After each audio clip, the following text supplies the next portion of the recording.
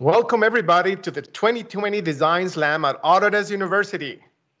The 2020 Design Slams calls on AEC professionals to imagine a more resilient future through the use of technology at an iconic urban site. This year, we're introducing a new format, a Design Slam Masterclass. I am Cesar Escalante, Technical Marketing Manager at Autodesk, and I will be your host today. Previous Design Slams, which have been running since 2008, focused on a timed competition to bring participants together in front of a live audience. Participants would be asked to test their problem-solving skills around a fun, fast-paced design challenge. As a Design Slam veteran, I'm disappointed I will not get to see you all at what has become a signature live event at Autodesk University. We don't have the energy nor the vibe of the room this year, but I'm very confident that this year participants, Walter P. Moore and HOK, will demonstrate to the world how their use of technology shape new ways to arrive at a smarter and sustainable solution. This Design Slam Masterclass edition will be more focused on exploring the process and design thinking of industry experts. The format of this masterclass is as follows. Each designer will be given about 20 minutes to represent their team and their approach. I will interact with the participants at some point to dig deeper into their design process. At the end of the presentation, there will be an open question and answer period. We encourage you to enter your questions in the chat features of the streaming platform you're watching. This year, we're giving our participants the chance to strike on their unique approach to designing at an iconic site, New York City's Governor Island. Sitting in the heart of New York Harbor and just at 800 yards south of Lower Manhattan, Governor Island is the target of a new set of regulations that will allow for an expanded development effort. As a general disclaimer, Autodesk is not affiliated with any of the processes currently underway to redevelop the site at Governor Island. We're simply captivated by the opportunities of the site because it embodies the many challenges designers face in today's complex world, like climate change, rising sea levels, housing crisis, environmental justice, access to green space, just to name a few. We ask our participants to explore the idea of resilience. What does that mean in 2020? What does it mean for a future site within a mega urban infrastructure? We ask them to arrive at a design solution from an integrated, multidisciplinary design approach through the use of computational design method and design technology processes. Since becoming a public land, Governor's Island has undergone a wide-ranging transformation over the past decade, including a multi-million investment in Hills Park, a 43-acre public space that opened in 2016.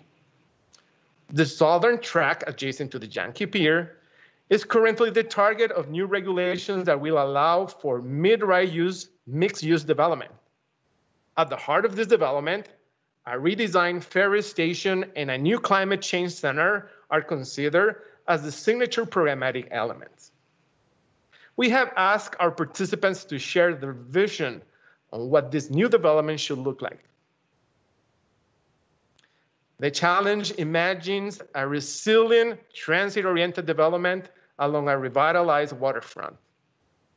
Participants are asked to document their creative process on the following: a vision for a climate change research center that includes a facade design that balances energy and thermal performance, systems that target net zero energy, a structural design that targets the resilience to storm surge and rising sea levels, public waterfront amenities, and a redesigned ferry terminal station.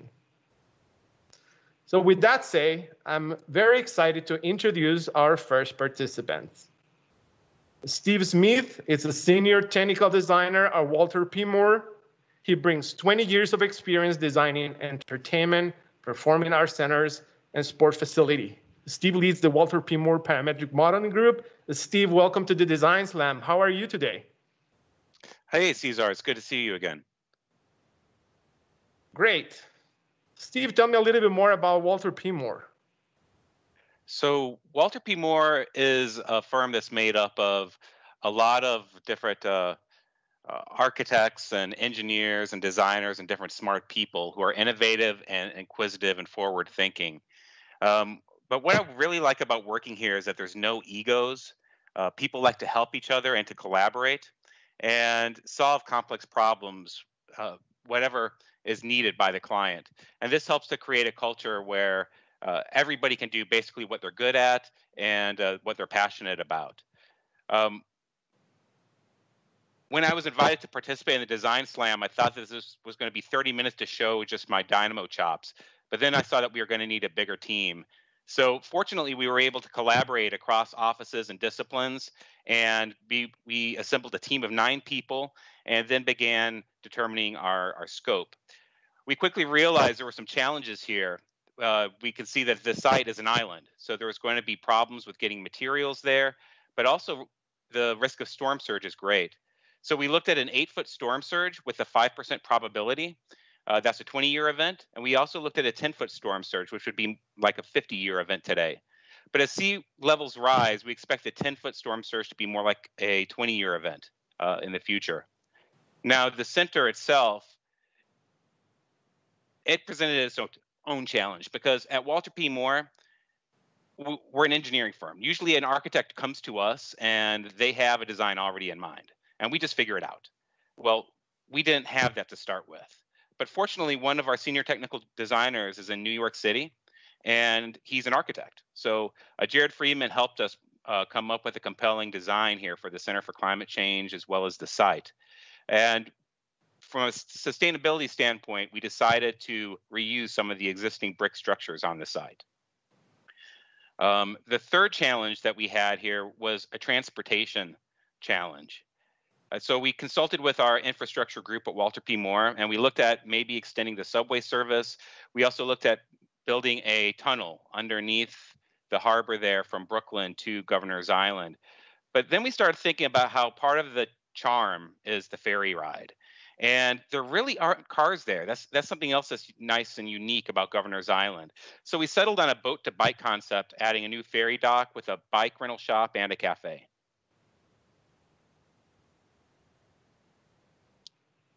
I'm really impressed by the integrated approach of your design solution. Maybe we can dig a little bit more about that. Steve, how do you measure value and success at Walter P. Moore's digital practice?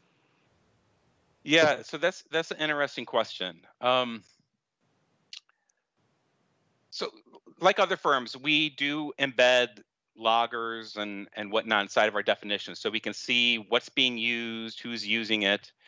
Then we're able to parse that data with Power BI to kind of see trends when it comes to what's actually being used.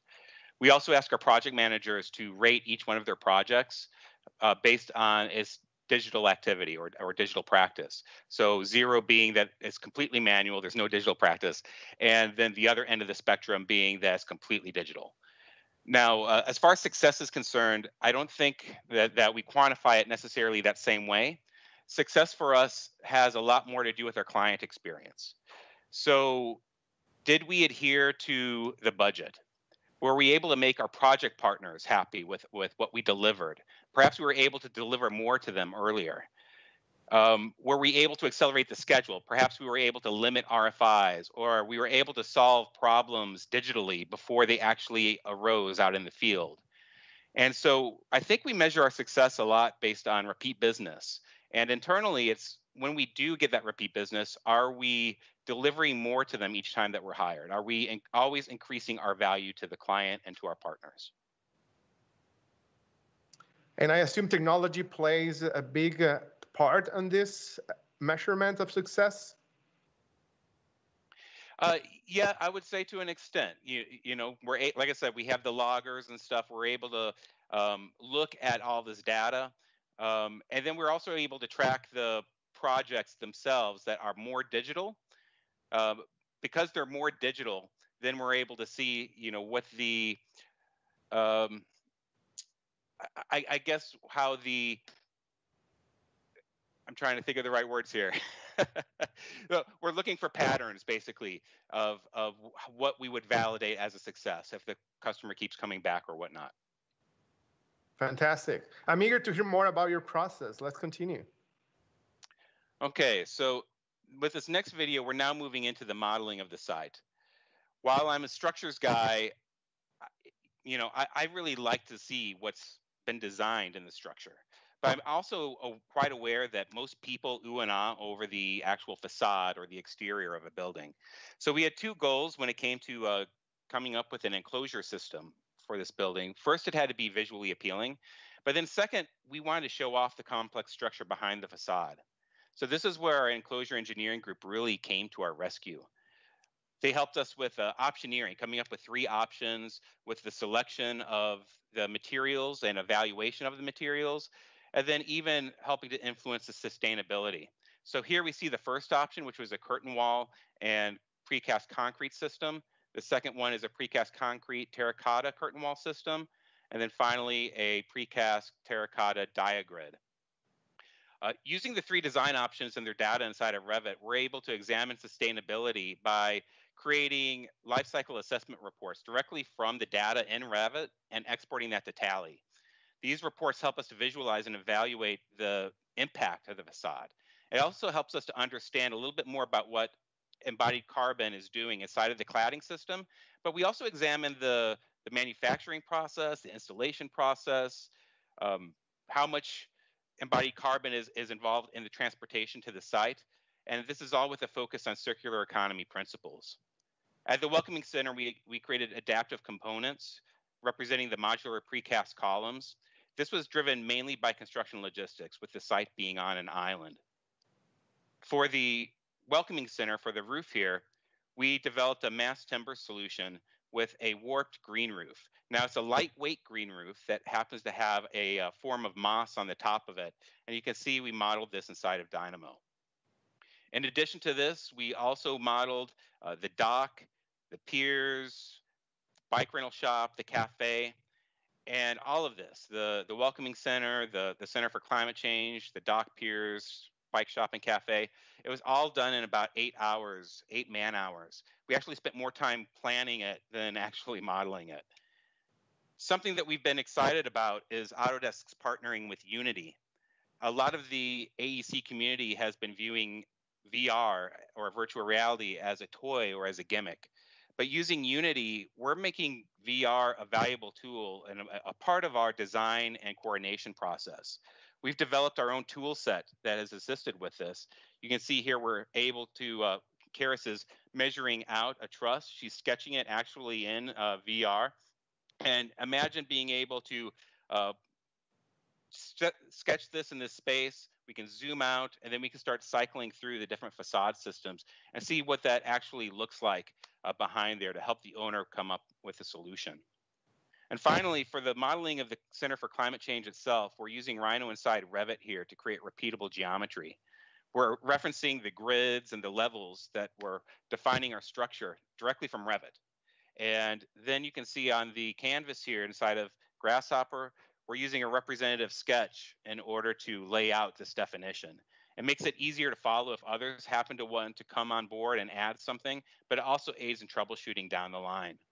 And so at the end of this entire process, this is everything that we ended up modeling digitally. Nothing was manually modeled. And you can see our structure with the enclosure there. Fantastic. I'm really enjoying the way in which Walter P. Moore managed data via computational methods and the wide range of tools that you play with. But let me ask you a little soul question. What is the ethos, design technology ethos of Walter P. Moore? What technological processes you think differentiate you from other firms? Yeah, that's an interesting question. I think that there's 2 things. I think that probably the first thing that differentiates us is that we don't have some exclusive group of technology experts that build all of these digital tools. That's wouldn't be really true to our culture. We want everyone to be able to play. So if you're passionate about this, you want to get involved, you can. But a lot of our development actually occurs on projects.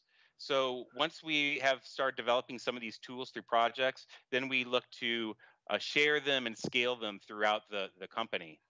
The second thing that probably makes us different is our focus on the deliverable itself. We're committed to delivering models to our partners downstream that are machine readable and fabrication ready. Fantastic.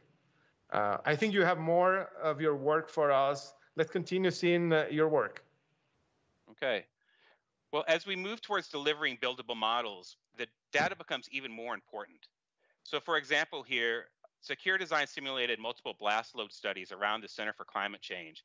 In this animation, it's a demonstration of a pressure impulse diagram. We're able to use this information to not only inform our design, but we're actually taking all this data and inserting it into the members itself so that we can visualize that in Revit. Now, because we index individual framing members in our models, we're able to take this, this model from Revit, send it out to analysis, and then round trip that data right back in, resizing these members and making the steel data process automatic. Now that we have members sized, we're able to use this data in our model and calculate the embodied carbon by exporting this data out to an EC3 database. With these calculations, we're then able to import it into a Power BI dashboard. Here you can see option 1 is a 4-truss system versus option 2, which is a 5-truss system. And we're able to have that inform our design as well. But it's not just enough to have all this data in our model. We actually have to visualize the data. So this is a tool that we're demonstrating that helps us generate heat maps based on metadata. So the rows are zones, the columns are different parameters that we're checking. So this example right here, we can see the different types of members that we've indexed, truss top chords, bottom chords, verticals, diagonals. And why are we putting all this data into our models? Well, we do believe that it provides value to our clients and to our project partners. So for example, we're able to export our entire model out into an IFC and then bring this into our construction engineering's model viewer. And so external stakeholders, such as the owners, are able to verify this data in real time. Here they're able to see what's locked and what's unlocked as far as what's being worked on. Here we can see the schedule, what has been released for detailing, what's still under development and design. And all this is from a web app, so it's software agnostic. Anybody's able to go in who has access to this app and view that. And so this is the final result. You know, after 2 weeks, I have to say 2 weeks was not enough time for us. Our first week was mainly spent coming up with an idea and then putting our team together of 9 designers across 6 offices and 7 disciplines. And if we had more time, I would have really loved to have brought in our construction engineering group early. They could have helped us to inform our design even more so and bring this up to a LOD 400 model where we have all reinforcing and connections actually modeled. Now, in the end, I will say that I'm happy with how much we accomplished in the short period of time, from planning, modeling to the analysis. It's pretty cool that we have such a data-rich deliverable. And in the next 5 to 10 years, I think this is what's going to be the deliverable. It's not going to be PDFs. It's going to be a data-rich model. So we're not waiting for that to occur. We're making that happen right now. We want to encourage other firms to join us in adopting this type of a methodology. Wow. I really commend your ability to arrive to a design solution in such a short time frame period. It's exciting to see the stream of questions coming out through our streaming channels. I'm happy to relay one for you, Steve. What is a pressure impulse? A pressure impulse diagram, yeah. So the pressure impulse diagram is basically looking at, so in that aspect, it was basically a small explosive that would have been in a backpack at that corner. And the diagram is basically showing that if there was an explosion, what members of the structure would actually be prone to the impulse and the pressure from that explosion. And with that, we're able to, that basically affects our design because we can increase the size of members, perhaps use additional reinforcing and whatnot. Thank you. Here's another audience question. When faced with this type of project brief, which by the way is very complex, where do you start? How do you begin with a discussion, with a sketch, with the code, with the model? What's your starting point? Yeah, so our starting point, like I said, normally people come to us already with a design in mind. With this one, what we ended up doing is we realized that we needed to design something. And so our Jared Friedman, who is he's one of our technical designers. He was very instrumental in actually coming up with some massings on the site and kind of looking at it from an architectural standpoint, looking at some of the other shapes around New York City, like the ferry terminals that we had there, the piers. Those were actually playing off a little bit of some of the other ferry terminals there in New York. So once he kind of gave us a nice idea, then we were kind of able to run away with it. Again, we didn't have a lot of time to really dive down into the design of the architecture. So normally that would not be the process. Awesome. It looks like we have a couple of more minutes for another question. This is from William Myers on YouTube. Is it possible to quantify the savings in budget and resources for this project as opposed as similar projects prior to this advance in technology? Yeah, so that's a difficult question because we didn't have a budget to begin with, did we?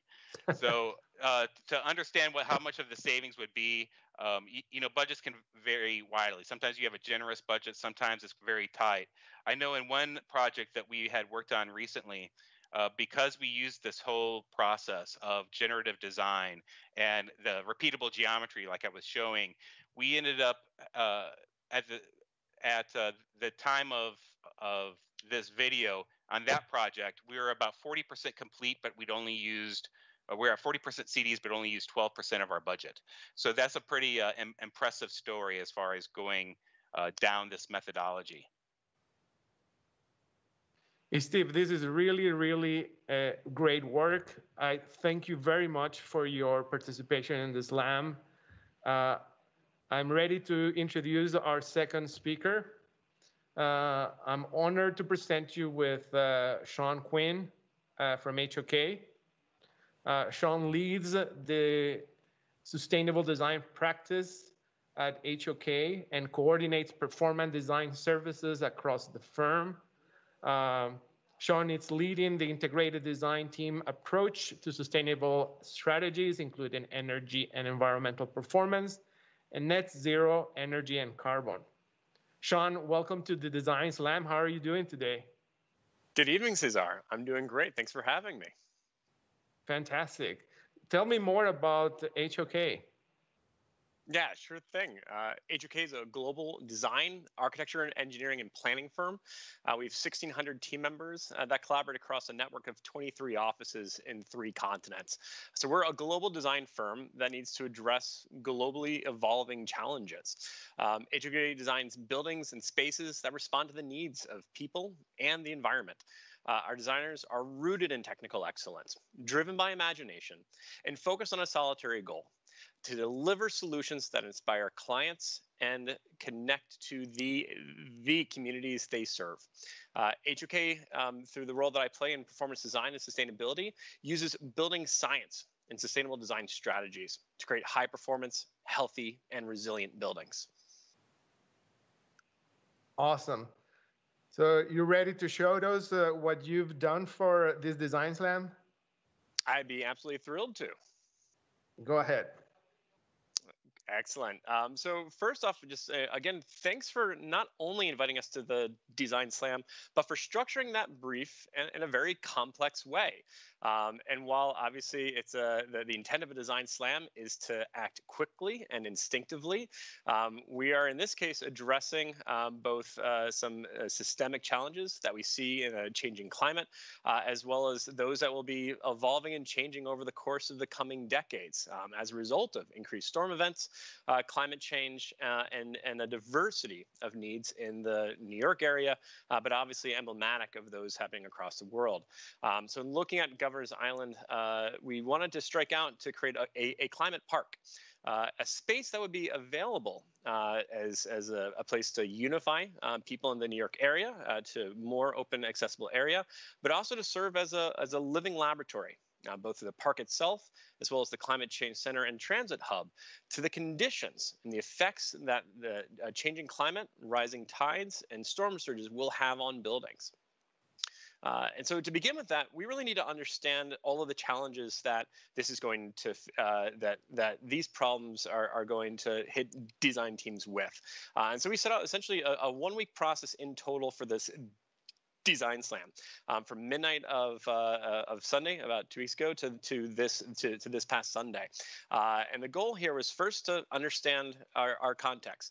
That storm surges such as Hurricane Sandy can lead up to about 13 feet of rising tides, and then in the worst case predictions of sea level rise through climate change looks at about a 9-foot rise by about 2100.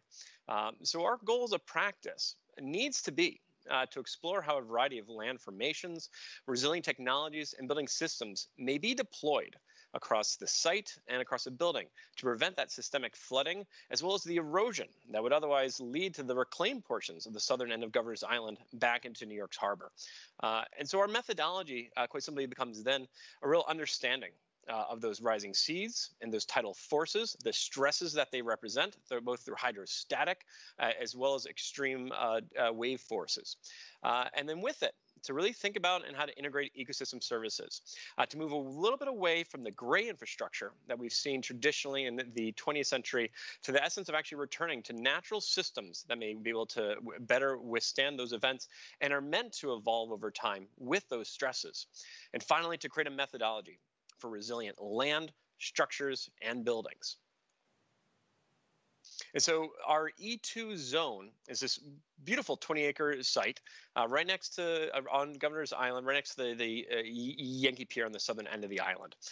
There are about a dozen existing housing buildings from the 19th century that are still standing. We want to create a hydrological park that begins to explore the influx of those changing tides and the hydrostatic pressure that comes with rising seas. The notion of actually combining the transit hub with the Climate Change Center is based upon a very simple premise. We need to gain greater access to Governor's Island, as well as access back to the surrounding boroughs of the city. But that a Climate Change Center is going to serve really well embedded within that structure to enable the exploration of how the forces that are right against the seawall are going to begin to affect this building. And so the notion here is that the building, the Climate Center, can really serve as a living laboratory. We not only want to explore the changes that are happening with climate change, but really the effects that they have on buildings. This issue isn't unique to Governor's Island or even to the New York area. These are systemic problems that we see in any coastal lying areas, and even in any water-bound developments, that those rising tides are going to lead to some form of erosion or creep on building structures. Let me pause you here for a second, because there's a great question here for you coming from the audience. So it looks like the computational design is becoming the norm or the baseline expectation for a lot of these type of analytical processes. How does technology assist in the success of HOK product? Yeah, absolutely. So, I mean, computational design is obviously bounded in the essence of being able to look at a multitude of different parameters and trying to create a singular solution from it. Trying to create a singular design from nine different stress points is a fairly complicated task. So computational design can be used to really rapidly explore through some of those. One of the challenges we see with computational design is being able to define those metrics really clearly, so we don't have an infinite band of it. And that's where, with our structural engineering group, products like Stream, and through the research of our sustainable design group with Climate Studio, we're really trying to investigate the best ways by which we can rapidly explore diverse and really complex geometric forms that reduce embodied carbon and also enhance operational energy, essentially trying to kill two birds with one stone. Fantastic. I'm eager to hear more of this solution. Go Sounds ahead. great. So our approach to the site then quite simply begins with what always seems to be a counterintuitive one, but one that's become pretty widely accepted. Let's let the water in. Trying to create a bigger wall is only going to create another structure that is going to be at some point or another by an outlier event likely to be overwhelmed. But what we can do is direct that water. And so by raising up these protective berms in the middle of the site, we can direct that flow of water. We can create a series of wetlands that begin to slow those storm surges and prevent erosion of the reclaimed soils on this island.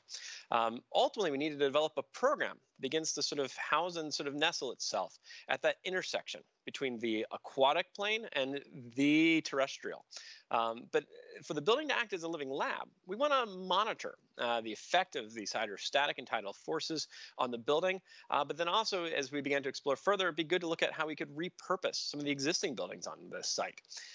Ultimately, we want to explore some further energy solutions. And so how can we actually use climate change to our advantage? Harness the flow of the East River to actually generate energy across Governor's Island. And so as you see here, as we go from the very simple sketch to our VR model, you begin to see how we begin to shape the overall topography of site. We begin to create definitions around the areas that can be wetland versus transitional versus tree canopy. This sort of complex ecosystem of services intends to have the land and sea act as a sponge that is able to absorb, capture, and slow those tidal surges, and to reduce the amount of flooding and erosion that happens on site. At the heart of it is really then becomes an understanding of where do we want some of those floods to begin to influx into our site.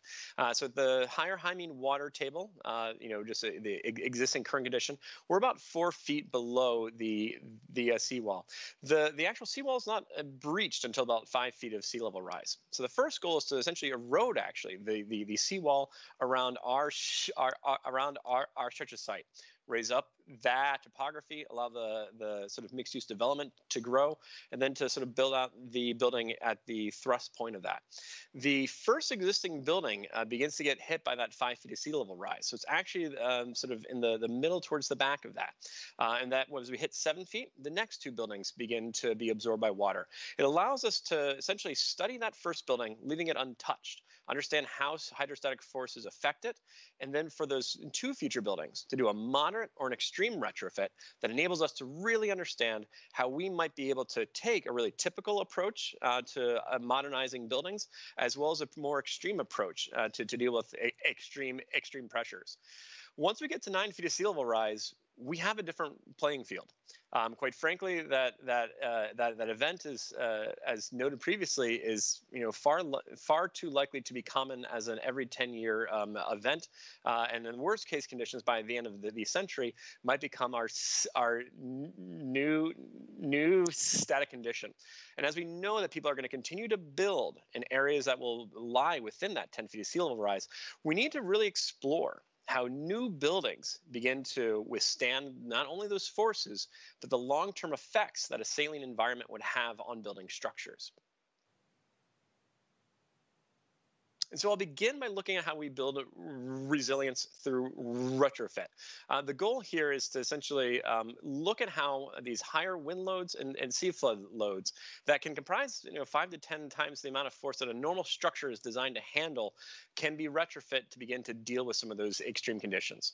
And so the 5 existing buildings that remain within the climate park act as a feature. They can serve as a teaching tool to the impacts of climate change on the built environment and the options for addressing them.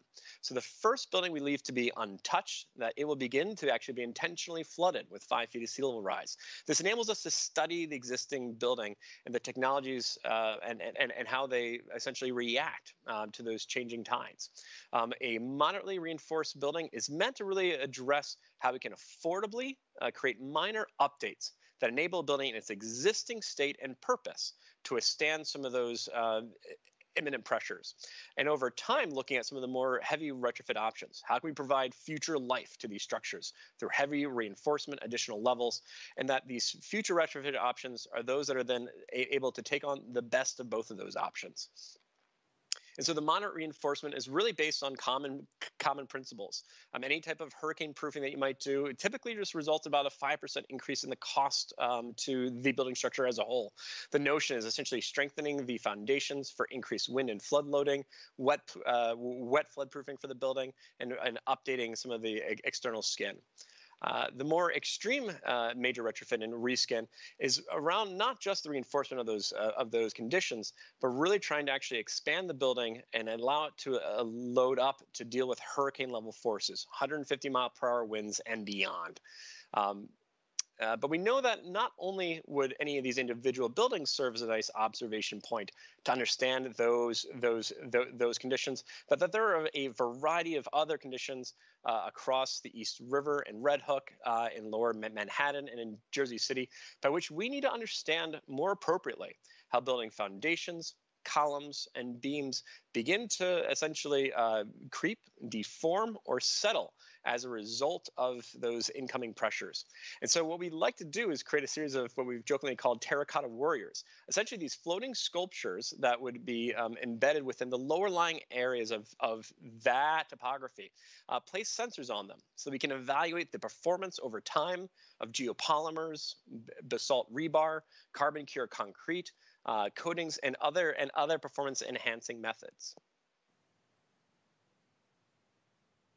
What gets really exciting and the real kind of critical focus for us for the majority of the sort of 4-day active design charrette process was looking at the Climate Change Center and Transit Hub. And I think it comes to the sort of the crux of sort of the mission that we have with the Design Slam. How can we take a multiple diversity of talents, disciplines, skill sets, and tool sets in order to design a building in a very rapid period of time across all of these different metrics? And so beginning from the initial brainstorming, sketching on concept board, ideating with a diversity of a team, to initiating design across different modeling sculpting softwares, to analyze that for its structural integrity, as well as some of the intense forces that we need to take to address embodied carbon as well, onto the environmental analysis. How do we not only incorporate better daylight and natural ventilation into the building, but actually generating net zero energy building? And finally, visualization. A really critical piece of this process by which we begin to tell the story. Advocacy becomes one of the most important tools in any designer's belt, that we need to serve as not only a provider of a response to a brief with a client, but the opportunity to demonstrate some of the challenges that they may need to face, whether they realize it or not. And that visualization process enables us to show a real depiction of sea level rise early on. Excellent, Sean. I'd like to pause you here for a couple of questions. From the technology perspective, in a landscape of a wide range of competing design technology solutions, what differentiates you from other firms? How do you define HOK's ethos approach to technology? Yeah, sure thing. I'd say that HOK is unified by the building smart, a foundation and methodology really initiated by our former chairman Patrick McClamey, and that really kind of evolves in the final execution of the delivery of projects through BIM, most likely Revit, but in the full spectrum of a project, from ideation to execution, a lot happens. And the 4 days that we initiated on this project, we utilized over 20 different digital design tools. And so our advanced design technology group has, two key functions. Number one is the enviable task to work across every different discipline, understand the different needs of the individuals, to find the right ecosystem of tools that we can draw from. And perhaps the less enviable task of making sure that all of those different tools communicate widely with with each other. And this is a common challenge I think every design institute faces, Autodesk faces, that we are to a certain extent creating a Tower of Babylon out of different software tools, but we have this wonderful diversity by which we can identify and solve for all of these different challenges. So ultimately, that really kind of leads to the key piece of our ethos, which is that we have an awesome cross-section of culture in our team. And we want to make sure that we put the right tools in the right hands. And so that's based more on the individuals that join HOK than any sort of mandate we have internally to follow a specific tool. But the ultimate success of that digital practice comes from being able to deliver these designs, solve for these metrics fluidly, accurately, and precisely. And that comes through the coordination across these disciplines, experience, and mindsets. Very well said. I have another interesting question here coming from somebody in our audience representing a young generation. What kind of technical competencies you look in design professionals that may align with your digital culture, and what they can do to get ready for the challenges of these complex problems addressed by technology? Yeah, so what I'll say, what we most typically expect out of most of our young designers and our emerging professionals is that they be multifaceted. We want people to be creative in design, excellent in technical execution. And so it's really useful to have a diversity of different tools that can enable design, but mostly a flexibility to adapt to the different cultures that any design studio gives you. And then overall proficiency in Revit, that ultimately, either by code or by our own practice, we're going to be expected to deliver a BIM model at the execution of a project. So anyone emerging from school should hopefully be interested in working from the start of a cool competition like this, but also figuring out how every single nut and bolt goes together. While we worked on with 20 different tools over 4 days, you can only imagine what would happen over the realistic 4-year time span that a project like this would take to execute. Awesome. And before continue your story, I have a very quick question from a person in our streaming chat line. Joshua Nelson is asking, does living buildings and intentionally allow them to float? It's a realistic, good plan idea? Yeah, so I think in particular for this site, the 5 existing buildings are currently unoccupied. So the goal of leaving them in place is to study the impact that sea level rise has on them. What we know is realistic is that all of Lower Manhattan, Red Hook across the way in Brooklyn, as well as much of the New York Harbor area, as well as many coastal lying cities, all have existing buildings that are occupied, that are in the same harm's way. So the purpose of creating a climate change research center shouldn't just be about the building. It should be about the park. It should be about how we understand how ecology can help structure landforms to deal with sea level rise, as well as buildings to respond to it, both the existing as well as a future design element. Great. I'll let you continue with your story. Fascinating work. Great, thanks, Cesar. So really, one of the apologies, one of the things that happens with design technology is it sometimes fails. I have a wonderful video that introduces the dozen folks that are imaged here. They all represent architects, engineers, environmental and visualization specialists, but all unified by a real focus on design. Everyone introduced themselves from New York, San Francisco, Atlanta, and one of the jokes that we all were going to share is was either our first or our favorite design tool. Mine was, I think, my first design software tool. I was probably about 10 years old, programming in Logo.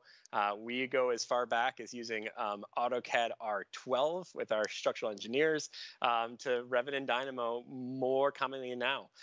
Max and Unreal for visualization, and I think even an allurement to the use of Sims as one of our early design inspirations. And I think a multi-generational challenge that flows there is to which version of Sims we're talking about. But these individuals represent more important than the design solution or the tools, but it's the different cultures and personalities and lenses by which they all focus on design problems. And that helps us get to the next phase of this, which is solving a multitude of design challenges in one singular area. So trying to create a climate center was based around the idea of being that living laboratory, that this building could sort of, the building structure would serve as a reference of how buildings may be resilient to hydrostatic pressures, tidal surges, and extreme winds. Very simply illustrated here, my hand sketches, which are then beautifully sort of translated through the programming work of Rafael Gavianes and the design sculpting work of Weijia Wu, that we need to then go from the thick black marker to not only a program that works and fits, but that meets the sculptural identity that's being attempted here. And the translational work that our design technology manager, Francis Sebastian, did to connect between Rhino and Grasshopper and Revit and Dynamo through the use of Speckle and other design tools. But the focus of the building is that in 2020, we want to have a pretty typical ferry terminal on the ground level, and on the second floor, a climate change research center. As the tides begin to rise, that program flips. The research center actually submerges to really explore the impact that those tidal surges have on the building structures and materials, while the ferry terminal rises with seas, and that second floor concourse, or the second floor office area, becomes a concourse out to the ferry piers. The third floor stays as an exhibition center and an observation level to begin to look over all of Governor's Island, as well as New York Harbor. And so as we begin to look at that sculpting work, begin to look at how the vault became a real driving form for our design, we began to sort of integrate sort of almost this notion of a glacier, that the building, as sea levels would rise, would almost represent the changes happening in other parts of the world. The 15,000 square foot PV canopy, the roof of this building more than supplies the necessary 23 kBTU per square foot per year to make the building net zero. The next is to then really kind of prove, well, is that the right form at all? And so our structural engineering group is wonderfully creative to not only explore through the use of Kangaroo and other Grasshopper tools how best to sort of optimize this form, but really to begin to understand the multitude of stresses that this building is going to take. Thrust and gravity loads, not to mention space, aesthetics, cost, embodied carbon, and of course the external forces. Visualized here is the continuation of that vault if it was a unified shell.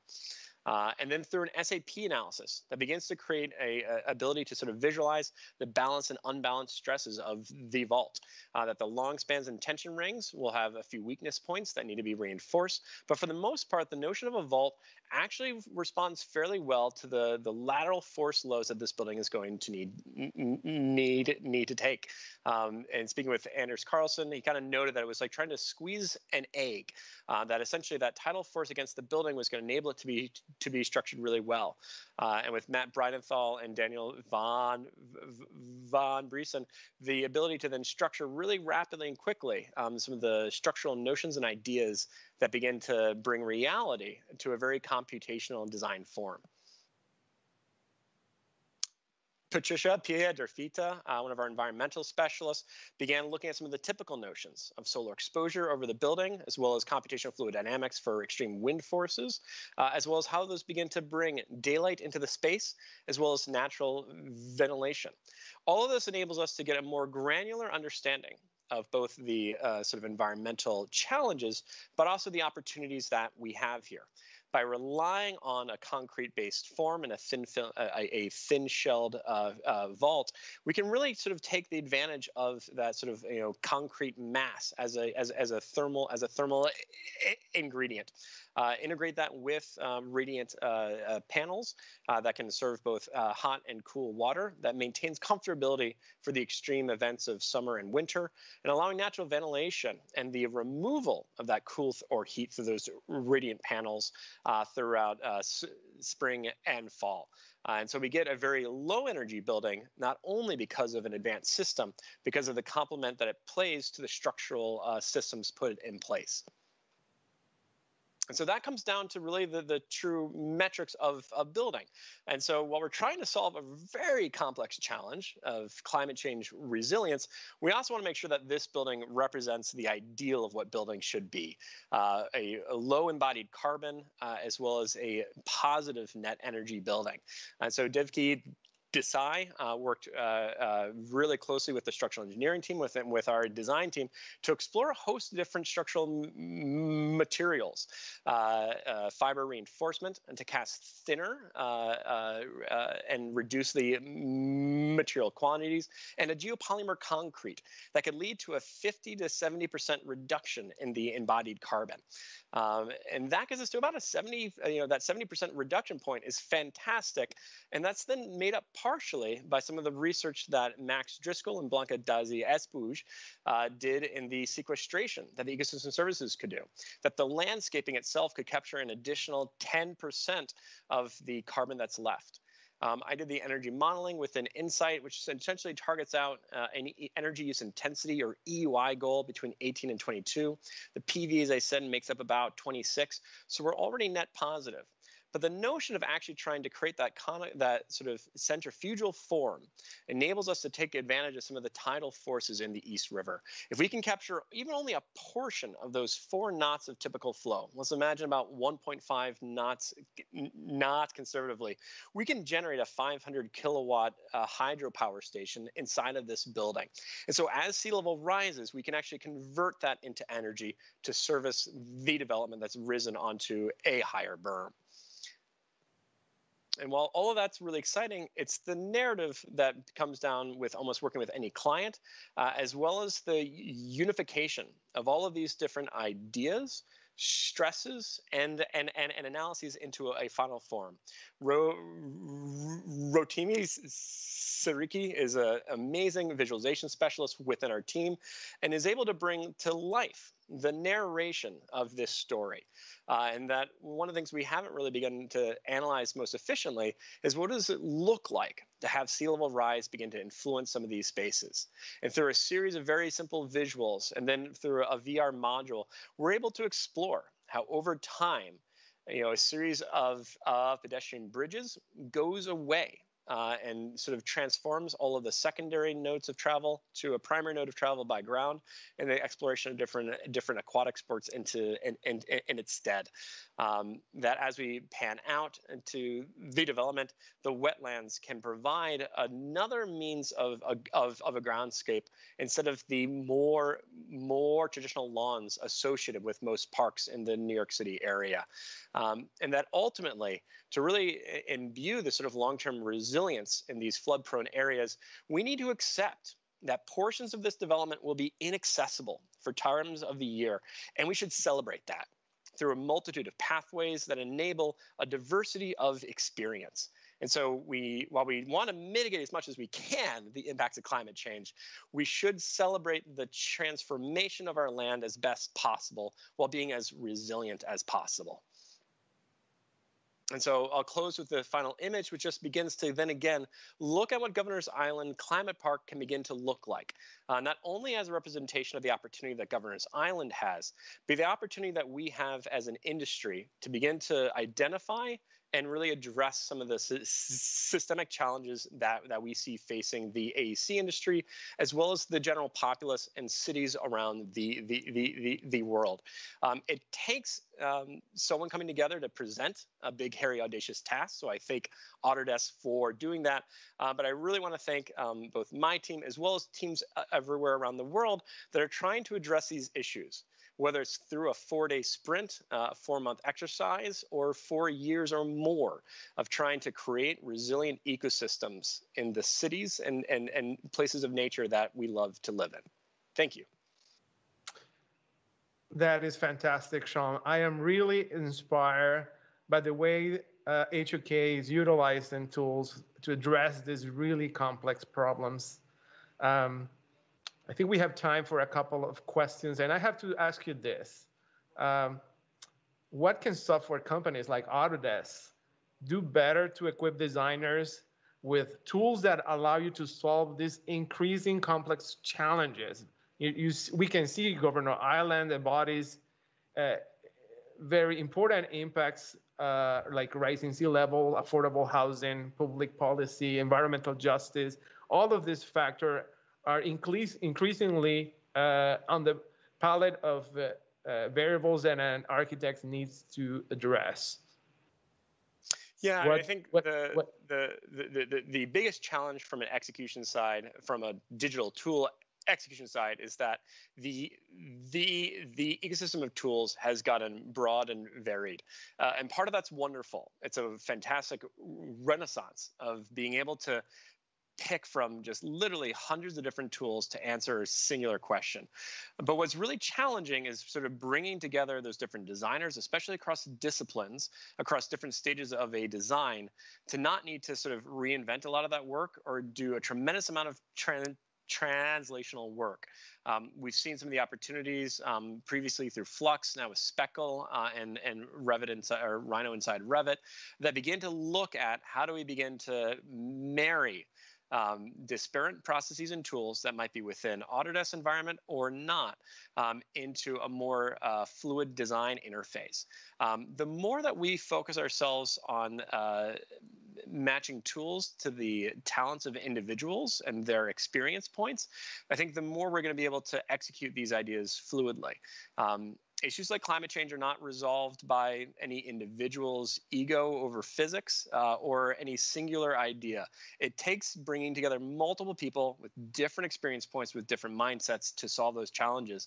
And I think, you know, to Autodesk and to any software company out there, it always needs to be predicated on the notion of coming together to solve a singular problem that impacts all of us if we don't solve it.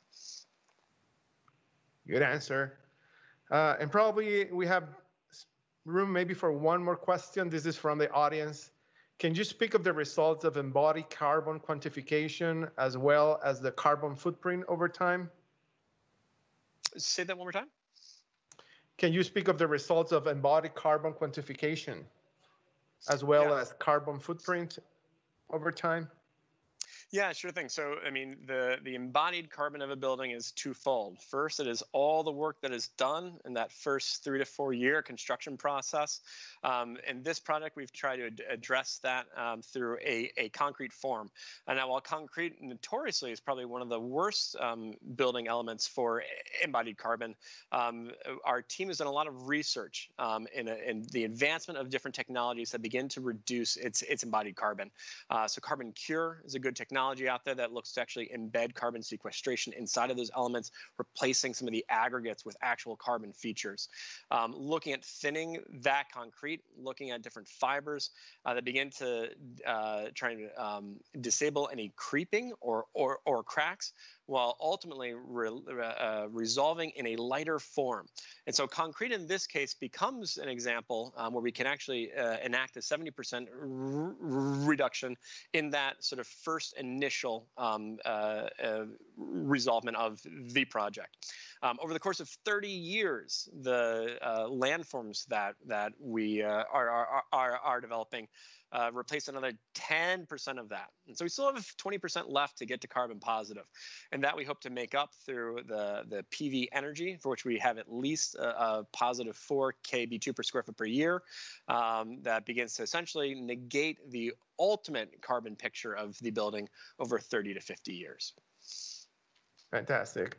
And I think with that question, we are ready to close the session. I want to thank you really, really much, Sean and Steve, for sharing your amazing work and show to the world how your design process and design thinking getting us closer to a resilient and sustainable future. Thank again for being our guests, and looking forward to hear more about your future solutions. And thanks everyone for attending this session.